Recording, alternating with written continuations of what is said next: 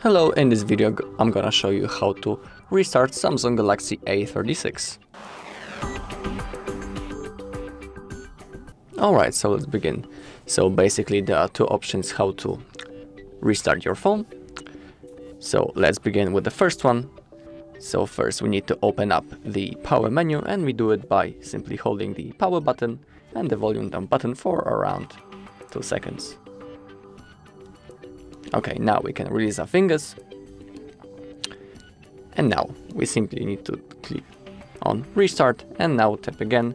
Now the phone will be automatically turned off and then automatically turned on back again in a few seconds. But there's also an option called the force restart, which is recommended when the phone is unresponsive and basically frozen. You can do anything, and then the force restart is recommended. So to perform the force restart, all you need to do is to hold the power button and the volume down button until the screen goes black. So that's what I'm gonna do now, just to show you.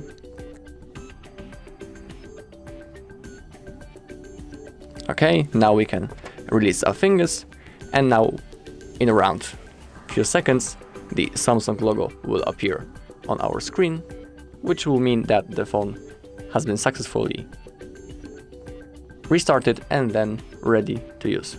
So if you find this video helpful, please leave a like, comment and subscribe.